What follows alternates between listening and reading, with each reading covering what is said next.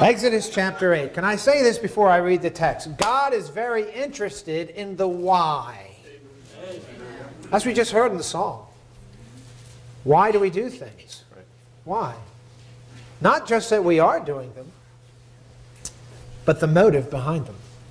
Exodus chapter 8, begin reading verse 1 as we continue on Sunday mornings through the life of Moses. We read in verse 1, the Lord spake unto Moses, Go unto Pharaoh and say unto him, Thus saith the Lord, Let my people go, that they may serve me. And if thou refuse to let them go, behold, I will smite all thy borders with frogs. And the river shall bring forth frogs abundantly, which shall go up and come into thine house, and into thy bedchamber, and upon thy bed, and into the house of thy servants, and upon thy people, and into thine ovens, and into thy kneading troughs. And the frogs shall come up both on thee, and upon thy people, and upon all thy servants. The Lord spake unto Moses, Say unto Aaron, Stretch forth thine hand with thy rod over the streams, over the rivers, and over the ponds, and cause frogs to come up upon the land of Egypt. And Aaron stretched out his hand over the waters of Egypt, and the frogs came up and covered the land of Egypt. And the magicians did so with their enchantments, and brought up frogs upon the land of Egypt. Then Pharaoh called for Moses and Aaron and said, Entreat the Lord, that he may take away the frogs from me and from my people, and I will let the people go, that they may do sacrifice unto the Lord. And Moses said unto Pharaoh, Glory over me, when shall I entreat for thee, and for thy servants, and for thy people, to destroy the frogs from thee, and thy houses, that they may remain in the river only? And he said, Tomorrow. And he said, Be it according to thy word, that thou mayest know that there is none like unto the Lord our God. And the frogs shall depart from thee, and from thy houses, and from thy servants, and from thy people. They shall remain in the river only. And Moses and Aaron went out from Pharaoh, and Moses cried unto the Lord because of the frogs which he had brought against Pharaoh. And the Lord did according to the word of Moses, and the frogs died out of the houses, out of the villages, and out of the fields. And they gathered them together upon heaps, and the land stank. But when Pharaoh saw that there was respite, he hardened his heart, and hearkened not unto them, as the Lord had said. Let's pray. Father, we thank you for today. And Lord, I come to you today asking you to help me to preach. Please enable me. I need a fresh filling of thy Spirit. And Lord, use me as an instrument to speak to thy people. Lord, these are your sheep, and you are our great shepherd. And we know that you have a message for all of us today. May we look beyond the preacher and look to heaven's throne, the God of glory. God, speak to us today. I pray that you remove any distractions that are in this room, or that are in our minds today, and help us, Lord, to have ears to hear. Again, I ask your enablement, for we ask this in Jesus' name. Amen. Years ago, before I was saved, when I worked down in Atlantic City, many of you know what I did. Worked in the casinos down there. Of course, they opened up in 1978, Resorts International. And I was basically still in high school at that time, but went to college for a few years and saw an opportunity to kind of make a living there. And so I started to work down there, establish a family and so forth. Well, there's a man that used to come in on frequent occasions that he'd come in and gamble, and we would consider him what people would phrase a high roller. You know, you'd say, oh, this is a high roller. This man would spend a lot of money at the table games, and he would do it very, very often. Well, when he came in, and what would happen was all the attention would come to him. I mean, he walked in, people asked, you know, what did he want? People would flock around this man. He would be given free hotel rooms. If he wanted a limousine, that was available. He'd have the finest gourmet restaurants. We even had a helicopter we used to give at times to certain people if they needed that. And of course, just people befriended him and hoping that they would give him some of his money. Of course, employees would do the same thing. It was kind of pathetic if you ask me, but just all over this man, almost to the point of being bothersome. doing everything possible to make him comfortable so that they could get a nice tip. I mean, so kind and attentive. Again, this happened on frequent occasions. Well, years later, after I got saved, I went with the church that I was saved out of, Mainland Baptist Church. Our pastor would go on every month. He'd take a group down into Atlantic City to the Atlantic City Rescue Mission. Now, the Atlantic City Rescue Mission was a Christian organization where it was right there, and just a few blocks from the boardwalk, and they would kind of provide a bed and a meal for people that were, homeless, down and outers, people with no place to go. And in the wintertime, boy, they'd just get a whole bunch of people because it'd be cold out, people looking for a place, people that had no money, and so forth. And again, one of the stipulations that they had was that if you came and we gave you a bed and a meal, you had to sit through a service. You had to hear the gospel. And that was a good thing. And so they'd have churches come in and preach the gospel to them before they would get their meal and get their bed. And of course, we did this once a month. Well, one of the nights when he had gone down, I went with him, not all the time. Sometimes I brought our kids or we went down. But once in a while, we'd go down. But I remember one of the nights we went down, I look across the room. I couldn't believe who I saw. I saw that man. At first, I thought, no way, this has to be somebody that kind of looks like him. And I'm looking at him and looking. Well, come to find out, it was him. There, sitting all by himself there, that man I knew from the casino. And I'd found out that he had gambled all of his money away. Everything. He lost his money, he lost his business, he lost his family, he lost his home. I mean, you name it. But even the sadder fact of the matter is that at that particular time, all of a sudden, no one was asking if he needed anything. Nobody was flocking around him anymore. Nobody was begging anymore to be his friend. Nobody cared for him anymore. It was amazing to me. I really felt sorry for the man. I really did. Because it was very obvious that the people that used to flock around him were doing so for the wrong reason.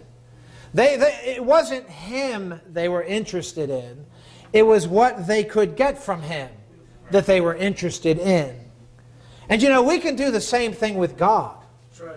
It can be not about him, but about what we can get from him. And that's exactly what we find happening here, I believe, here in Exodus chapter 8. Notice 2 verses of our text. We read in verse 8, the Bible says, Then Pharaoh called for Moses and Aaron and said, notice the reaction here, Entreat the Lord that he may take away the frogs from me and from my people, and I will let the people go that they may do sacrifice unto the Lord. And then notice in verse 15, there's a complete change of heart. We read, But when Pharaoh saw that there was respite, he hardened his heart, and hearkened not unto them, as the Lord had said. Notice the phrase, when he saw there was respite, there was relief, and I'll get to that in a minute. This morning I want to preach on the subject of this, seeking God for the wrong reasons. Seeking the Lord for the wrong reasons. Now, for the past 3 chapters, Moses and Aaron here have been facing off with the most powerful man in the world. I mean, this was the Pharaoh of Egypt, the king of Egypt. Now, you know that Moses has been called of God to be the instrument that God would use to deliver the children of Israel out of Egyptian bondage. But remember, before Moses could take one step towards Egypt, you remember that God had to do a tremendous work in Moses' own heart. He had to deal with Moses himself. Moses had to get to the place where he feared God more than he feared Pharaoh, where he feared God more than he feared all the false gods of Egypt, where he feared God more than he feared the magicians and the entire Egyptian empire. You see, Moses had to get to the place where he truly saw God as the almighty, omnipresent, omniscient, omnipresent one, the true and living God. He had to get to that place. Now, it took 80 years to do that. A long time and 4 chapters of the Bible to accomplish this. But by the time we get to chapter 5, Moses is finally ready to boldly go to march into Pharaoh's courtroom, knowing that he was God's man and he was delivering God's message. Now, there's a whole sermon behind that, but I'm going to move on. Now here in chapter 8, Moses and Aaron are going to once again face off with Pharaoh, now for the 4th time. This is meeting number 4. Now, the first time, it was simply words. He just said to Pharaoh, thus saith the Lord, let my children go, in chapter 5 and verse 1. And, of course, Pharaoh didn't do it. The second time, it was words and a miracle. If you remember, Aaron's rod, as he tossed it on the ground, turned into a serpent. And again, that second time, still, Pharaoh did not let the children of Israel go. The third time, God stepped it up a bit, if you will. We see Moses and Aaron using words, and then we see the first plague. The first plague was when God turned the Nile River into blood, and that wreaked havoc in the nation of Egypt and revealed God's power over the false gods of the Nile. But each time, each of these times so far, Pharaoh has hardened his heart, and he has refused to let the children of Israel go. Now here, this 4th time that I just read, in chapter 8, we're going to see, again, both words, but now a second plague. A different kind of plague that God inflicts upon Egypt. You say, what is it? Well, you just saw what it was. Frogs. Frogs. What in the world does that have to do with anything? Well, I'll get to that. But let's never forget, let's keep our mind straight on this thing, that God's declared purpose for these plagues. Why was he doing that? It was really twofold. Don't miss it. Twofold. In other words, we could use 2 words. One would be redemption. The other would be revelation. In other words, first, to redeem Israel from Egyptian bondage. And then secondly, to make himself known to the entire world.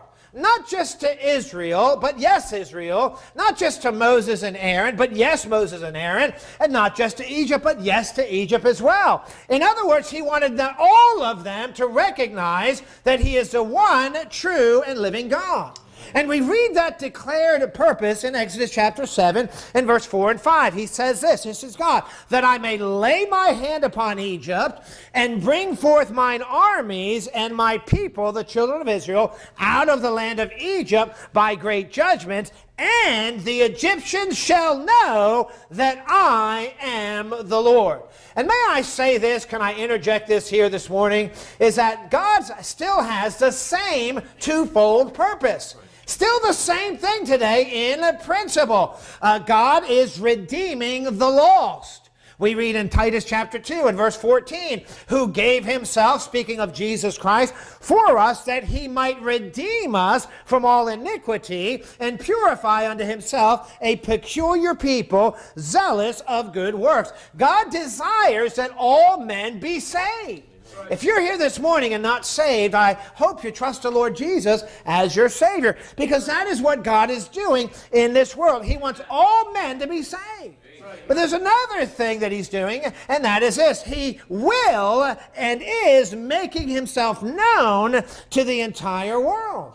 Now today you may be sitting here saying, wow, this world is getting pretty rough. And it is. And there are many in this world that reject the Lord Jesus Christ. There are many in this world that would sneer at a church service like this where the Bible's preached. They would sneer at people like us that say we believe the Word of God to be God's literal words for mankind. Amen? And there are many out there today that refuse to acknowledge God's existence. But do you know that one day all of that's going to end? That's right. That's right. Every knee, every human being that ever existed will confess that Jesus Christ is Lord. Right. To the glory of God the Father. Amen. Philippians chapter 2, you know it, that in the name of Jesus every knee shall bow, of things in heaven and things in earth and things under the earth, and that every tongue should confess that Jesus Christ is Lord. So in this story, we could say, at least by application, that Pharaoh could picture someone whose heart God is trying to reach, whether it be an unbeliever or perhaps even a backslidden Christian.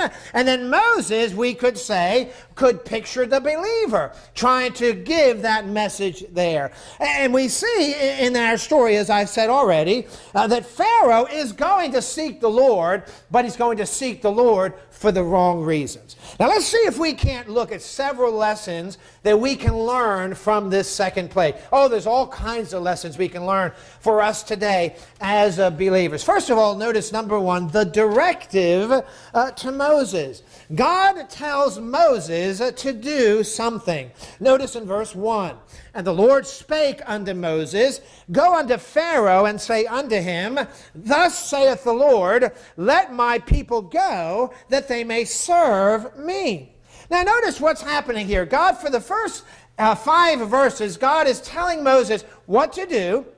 And he's telling Moses, really, in a sense, what's going to happen. But once again, in verse 1, God commands Moses to go before Pharaoh. Now watch this. And to deliver to him the same message. I mean, it's the same thing. The very same message. He says, go say this. Thus saith the Lord, let my people go, that they may serve me. Not about you, but if I were Moses, I would probably be thinking something like this. Lord, we already did that. We said that. I mean, I did that a couple times. Matter of fact, I did it 3 times. I used just about the same words. And as a matter of fact, don't you remember when I said that, how he responded? Remember that he mocked your name and he didn't budge one bit? Maybe, God, maybe we should change the message. Maybe we should tweak it a little bit. Maybe we should try something from another angle or deliver it in a different way. Maybe if we were just a little bit less offensive and forthright to Pharaoh, maybe it'd go over a little better. But you notice God doesn't do that. He doesn't do that. He commands Moses to give the same message. You see, it's the same message with the same objective. Same thing. Now, isn't that what God tells us to do today? We're to do the very same thing. Mark 16:15 says this, "And he said unto them, Go ye into all the world and preach the gospel to every creature. He that believeth and is baptized shall be saved, but he that believeth not shall be damned." You see, God commands you and I as believers, those of us that know the Lord Jesus Christ as a Savior, to tell people the same message, and that is the gospel message. That's right. Amen. It's the same thing. Right. It's a real simple message too. We know from 1 Corinthians chapter 15, verses 1 through 3, that the gospel is really 3 things. It is the death of Jesus Christ for the sins of mankind, and his burial, and his resurrection. We are to tell people the fact that all men are sinners, and that all men are condemned to hell because of our sin, but Jesus Christ died for all men. He paid our sin debt in full. And that if any man in this world will repent of their sin and trust Jesus Christ as their Savior, they will be saved. You see, that's the simple same message that God has commanded us to deliver. It's the same message with the same objective. I like Romans chapter 1 and verse 16. "For I am not ashamed of the gospel of Christ," the message, "for it is the power of God unto salvation to everyone that believeth." You see, it's the death, burial, and resurrection, the gospel message of Jesus Christ, that is the power of God, the dynamite of God that will explode in a man's heart. It is that message. But you know, sometimes because people reject the gospel or they resist the gospel, some Christians get the idea, well, maybe we should go about it a different way. Maybe we shouldn't be as confrontational. Maybe we shouldn't give out those little piece of papers that have scriptures on it. Maybe, preacher, we should kind of soften it up a little bit. Maybe deliver it in a more palatable way. Or maybe we can even surround it by worldly music, or surround it using watered down words. Why don't we try that? Maybe if we do that, people will accept it. That's a wrong thing to do. That's not what God told us to do. Not at all. It must be the same message with the same objective. The gospel still works, amen? We don't have to change it or alter it or try to make it more palatable. We just have to deliver it. But you know, we can also make the same mistake with the preaching of His Word.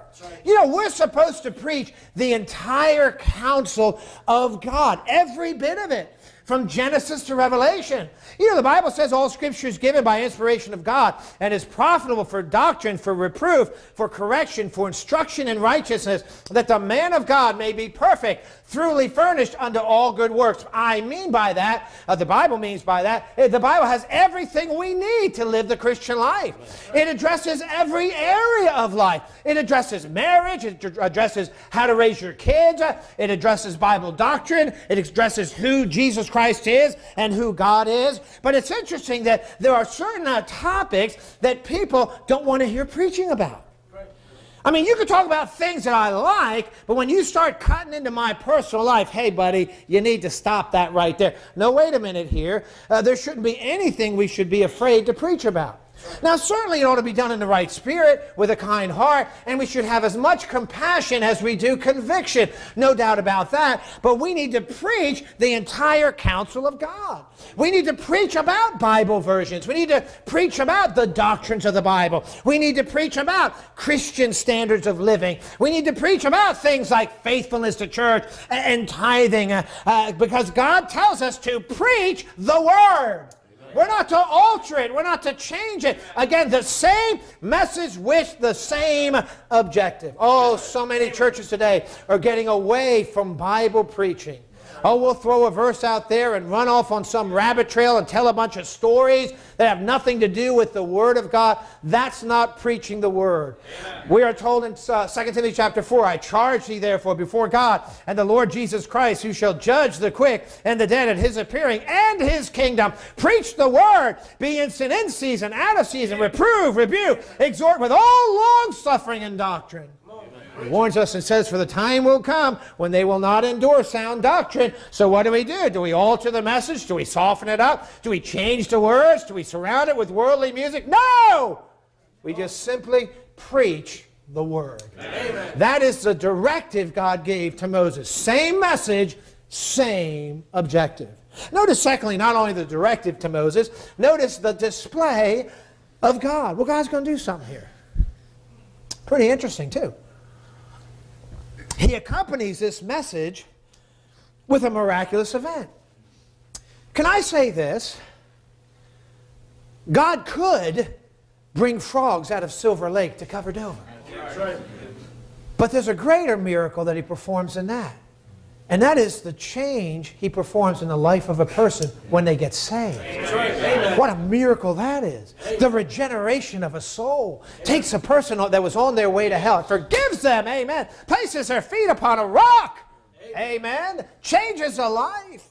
But here He chooses to accompany this message with this miraculous event. He has Aaron, notice in verse 6, and Aaron stretched out his hand over the waters of Egypt, and the frogs came up and covered the land of Egypt. And the magicians did so with their enchantments and brought up frogs upon the land of Egypt. And so Aaron, of course, stretches out his hands, no doubt in my mind, although the text doesn't say it. He had the rod of God in his hand, and he stretches it, I'd imagine again, over the Nile River. And when he did this, the Bible says, an abundance of frogs came out of the rivers. God causes all the frogs that were not only in the Nile River, but also in all the streams and rivers and ponds all throughout Egypt. All these frogs started coming out onto the land. Now, can you imagine that? That'd be pretty freaky. I mean, I don't like slimy stuff. I just don't. Frogs, bats, snakes, you know, you can have them. I don't want them. I mean, one's bad enough. But imagine these things were everywhere. Put yourself in their place. They were in their houses, couldn't get them out of the house. I mean, you're walking around your house trying to get rid of these things. You know, get them out of here. They were everywhere. The Bible says they were in their servants' houses. They were jumping, no doubt, all over their bodies. Ew, ew, ew. Can you imagine that? These things jumping all over the place. I mean, that'd be crazy. I mean, they were probably stepping on them. The Bible says here they were in their beds. Imagine, I'm going to bed. Ah! Frogs everywhere. I mean, they're everywhere. They go to put something in their oven to cook. Frogs come out of their ovens. They go to make some bread in their kneading troughs. Frogs were there. The Bible says in verse 6, they literally covered the land of Egypt. So why did God do that? Why frogs? Well, what do frogs have to do with anything? Well, there's always a purpose that God does things. Now, sometimes he doesn't reveal that purpose, and we just have to trust him by faith. But I think here, if you do a little digging, you'll find out something, and that's this. The frog was actually worshipped by the Egyptians. They worshipped the frog. You say why? Let me give you a little background. The Egyptian year was, and I think it still is, I'm not positive on that, it's divided into 3 seasons. 4 months each. 4 months, 4 months, 4 months. The first season is called Akhet, A-K-H-E-T. That is what is referred to as the inundation season. That's from June to October. Then they went into what's called Peret, P-E-R-E-T. That is from October to January. That's where they did their sowing. Then the third season was called the Shemu, S-H-E-M-U. That was from February to May. That was when they did their harvesting. So you have the inundation season, the sowing season, and then the harvest season. Now, Akhet was called the inundation season because every year without fail, now this was back in ancient Egypt. Today there's dams that they have set up on the Nile River. It doesn't happen quite the same way. But every year without fail, the Nile River would overflow. Every single year. It was so regular that the Egyptians actually, they set their calendars by it. Now remember that the Nile River is was the only source of water in Egypt. What's interesting about it, if you look at a map and you see where it flows in the Mediterranean, all that, or the water up there, it actually flows from south to north. It flows that way. That's just the way it is. Without the Nile River and without the flooding of the Nile, there would be no food in Egypt. None at all. They couldn't eat. They lived basically outside of the Nile in the Sahara Desert. I mean, it's dry, it's barren. Civilization could have never existed without the flooding of the Nile. So again, this flooding in their mind produced life for the nation of Egypt. But another thing that this flooding produced was, guess what? Frogs.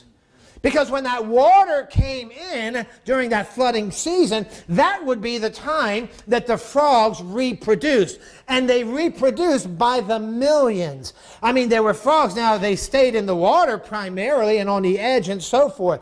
So seeing the massive reproduction of frogs every year and the flooding of the Nile, the Egyptians came to believe that there was a goddess that caused that. They thought this must be the work of a goddess, and they named that goddess Heket, H-E-K-E-T. Heket, this goddess, was the goddess of fertility, the goddess of reproduction. Heket, you'd still see pictures of this false goddess all throughout Egyptian writings and drawings, because Heket had the body of a woman and the head of a frog. You may have seen them. And they worshipped Heket, now watch this, as being the giver of all life. Can you imagine how God felt about that? The giver of all life. They believed that she was the one who actually breathed the breath of life into every newborn child or every newborn being at their birth. They thought Heket has to do that. So in ancient Egypt, understand something, they had statues of Heket everywhere. They mentioned Heket on some of their pyramid writings. You could still find it in extant writings today. They named their children after Heket. and they called their midwives, those that gave birth or helped in the birthing process, they called them the servants of Hecate. So again, the frog was worshipped as a symbol of Hecate, as a symbol of life and fertility. So understand, when God brought this plague, he was actually doing two things. The first thing was this: he was proving his power over the false gods. He was proving that he is the true and living God, and they are nothing. But he also was doing this: he was proving the foolishness of worshiping anything else but the true and living God. I can imagine God up in heaven, and I'm not claiming to speak what God would speak other than from his word, but I can imagine him saying something like this: okay, you want frogs? I'll give you frogs. You're worshiping this frog? Here you go. Worship away. You're going to have them in your bed. You're going to have them in your house. You're going to have them in your ovens. You're going to have them in your kneading troughs. They're going to be everywhere. Frogs, frogs, frogs, frogs, frogs, until somebody's going to cry out, somebody get rid of these frogs. That's what he was doing. He's trying to prove the foolishness of their idolatry. You know, Exodus 20 and verse 3 says this: thou shalt have no other gods before me. That's a simple phrase. But imagine that. No other gods. And I want us to think for a moment of all the things that we and our nation have allowed to become an idol in the place of the true and living God. All kinds of things. We have become a nation of idols. Absolutely a nation. You know, there's no lack of religion in our country. There's a lack of truth in our country. Everybody has something they think is their God. You see, our culture today says this. They say, we don't need God. We don't need him. We're doing just fine without him. In fact, we don't need God because we have things like science. We have things like education. We can just educate ourselves and we'll do fine without God. We have things like the government.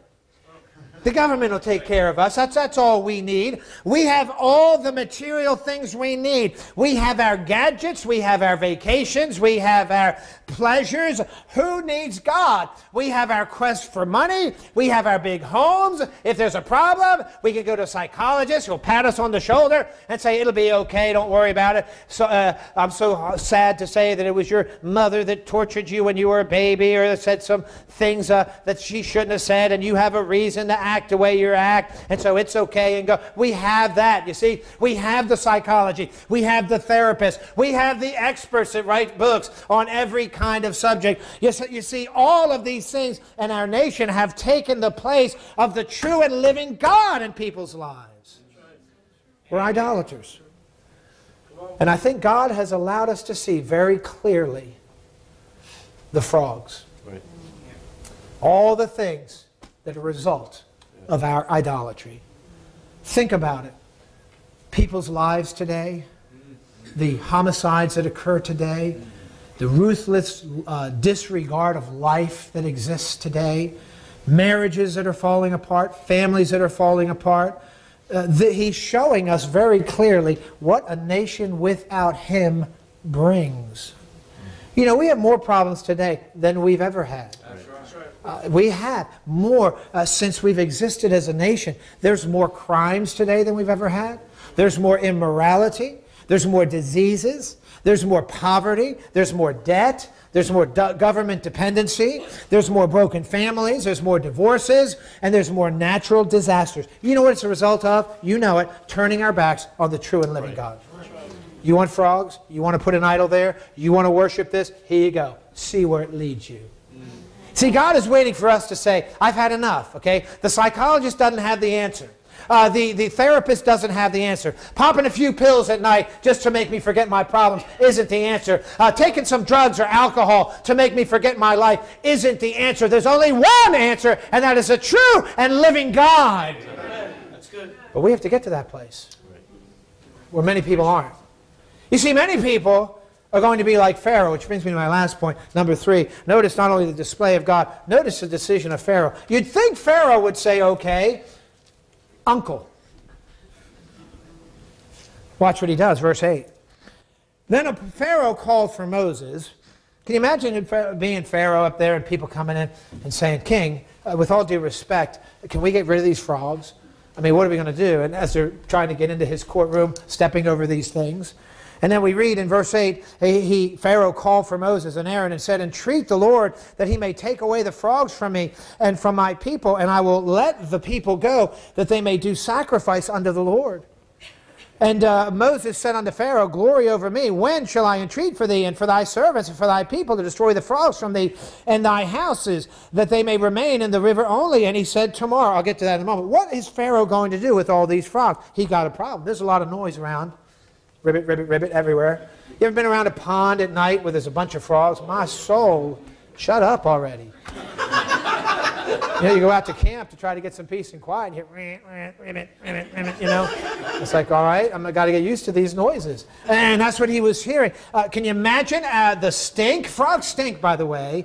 If you ever had one do a little number on your hand or something like that, well, I'll tell you what, it's not a pleasant odor, okay? They do. You ever handle one? It's just the way it is.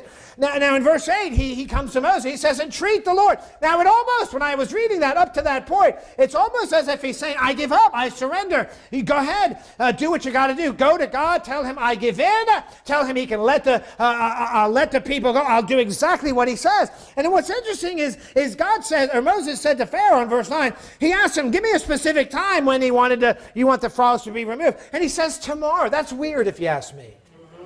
That's insane.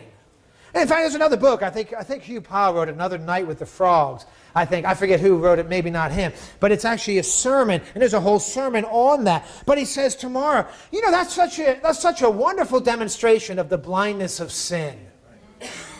Sin is so blind. People procrastinate getting saved. Think about that. Christians procrastinate dealing with our sin. Well, I'll do that tomorrow. I'll take care of that sin a little later. And right now is not a good time. You know, I'll deal with those issues in my family another time. I'll get involved with the work of God another time, a little bit later. I'll get my life right with God in a little bit. You know, I'm working on it. That's how a lot of people view it. That is the deceitfulness of sin. He says tomorrow. But Moses obliges, gives him one more night with frogs. And the next day, he does, Moses, exactly what he said. He cries to the Lord in verse 12. And notice, all the frogs died. They're everywhere. You think shoveling snow and plowing snow is bad. You just try shoveling dead frogs and plowing dead frogs and piling them up in a heap. I mean, can you see it? Just pushing mounds of frogs. And the Bible even says that the land began to stink. I mean, it reeked. It absolutely reeked. And you'd think that Pharaoh would say, okay, here you go. But notice in verse 15, but when Pharaoh saw there was respite, watch this, when he saw there was relief, when he saw that the frogs were gone, when he saw that his problem went away, he changes his mind. He changes his mind. And he says, those Jews are not going anywhere. They're staying right here. Why did he do this? I'll tell you why. And here's the whole crux of the message. Pharaoh was never truly seeking God. He was only seeking relief. That's all he wanted. He wasn't seeking the Lord for who the Lord is, to worship him. He just wanted his problems to go away. Do you know that according to the Christian Post, an article they did August of 2011, they said in America, this is what the article said, in America from 1999 to 2000, the weekly church attendance in America was the lowest it's ever been in our nation's history. Get the date. 1999 to 2000. Well, September 2011 comes around. Do you know that after the World Trade Center disaster, after that had happened, they said that millions of people right after that flocked to churches. Flocked. I mean, there were some areas, and I'm not sure if it's New York City or not, but there were some areas where they were jammed. Churches that were half dead, now filled with people. But they said this also in that article, in the study. They said a few months after that, just a few months, it went right back to the pre-attack levels. Why? People like to say, oh, revival happened. Revival didn't happen. Right. It's the same thing we see all along. People seeking God so that He gets rid of their trials, gets rid of their troubles. Not for Him, but really for their own sake. Think about that. So can I ask you something today? Why are you here? I'm glad you're here. Don't get me wrong. Please stay. Come back tonight. But as I said, God's interested in the why. Why are you here? Why am I here? Why do people seek God? Do you know that many lost people seek God for relief instead of regeneration? How many know what I'm talking about? Right? In other words, something's happened in their lives. Some catastrophe. Something, maybe they lost their job. Or maybe they experienced the death of a loved one. Maybe they're in the midst of some of the greatest marital difficulties they've ever faced. Maybe a threat to leave by a spouse, or they even did leave. Maybe they're going through problems with their children. Maybe they've been caught up with some sin or caught in some sin that has brought great destruction to their lives. Perhaps drugs or alcohol or pornography. Now understand something. Don't misread what I'm saying. God uses those circumstances, and I'm glad that He does. That's one of the things, the death of a loved one, that brought me to the Lord Jesus Christ. But understand something else, that although God does use that, many people do not come to God because of God. They come to God to get their problems to go away. And they'll do, many times, whatever's necessary to get out of the jam. They'll say some prayer you tell them to say, some sinner's prayer. Here, say this. And they do it, but there's no repentance, there's no faith. They say, oh, Lord, please save me. In their mind, they're thinking, Lord, please fix my life. This is such a mess. And there's no regeneration. That's right. They're not saved. They'll even go to the waters of baptism because they're so desperate to do whatever. I'll do some religious deed. I'll do it. I'll say this prayer. You can dunk me in the water. And they come out of the water thinking, okay, is it going to get better now? All kinds of things. But the problem is, there's no repentance. There's no conviction of sin. They're just in it to get rid of their problems. And you know, the telltale sign that they are seeking relief instead of regeneration is that when their problems get fixed, they're nowhere to be found. That's right. And you and I know people, you've seen this cycle over and over again. They have problems, man, they're in church, they're at it. They want to win the world to Jesus Christ. They want to do whatever it takes because they're in such a jam. And then things get better, and then you don't see them. I mean, they were on this mountaintop. They were ready to go. They were ready to take the world for the Lord Jesus Christ. See, Christians can do the same thing. It's not just unbelievers that do this. We can do the same thing. We can seek not relief instead of regeneration. We can seek well-being instead of worship. I want my problems to go away.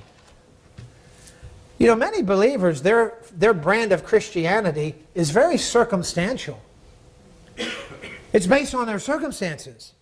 When things are going bad, when their marriage is on the rocks, when their finances are in the tank, when they've been caught committing some sin, they run to church. Again, the right thing to do. God uses that. Let's get them in. Let's minister to them while we can. But the reason is vitally important. And if they disappear as soon as their problems go away, that's a pretty good indication that they had the wrong motive. So today I want to ask, what's your motive? What's my motive? You know, we're not to serve the Lord or even obey the Lord in order to get things from Him. That's not why we're supposed to do it. Well, I'm going to come to church this way. God gets me a job. That's not why you should do it. You should serve the Lord whether you have a job or not. You should worship Him and obey Him whether you have a job or not, whether the finances are good or the finances are bad. People think, I'll go to church until my life is smooth, or some people come only when they feel on the mountaintop. But we're not to serve God that way. We are to serve God, here it is, ready? Because of who He is. Amen. That's why. You should be here today because of who He is. Amen. Not because I feel like or don't feel like being here. Not because I want to serve or don't want to serve. It's because of who He is and what He's done for me and you by saving our souls. Amen. You see, that is the true motive for serving the Lord. You see, He is worthy of our worship. He is worthy of our praise. He is worthy of our service. He is worthy of our all, whether He gives me a plumb nickel or not. Whether He makes my problems go away or not. He still is God. He still is the King of Kings and Lord of Lords. He is still the Creator of all mankind, who is worthy to be worshipped. So I ask you again, why are you here? Why do you do what you do? Is your Christianity based on your circumstances? Are you serving Him for the right reasons? Perhaps we could say this. Time will tell. Time will tell. God help us all. We have a wonderful God. Amen. Oh, He saved our souls if you're saved. And we ought to be willing to do anything, just simply based on who He is. Amen. Let's pray. Father, help us today.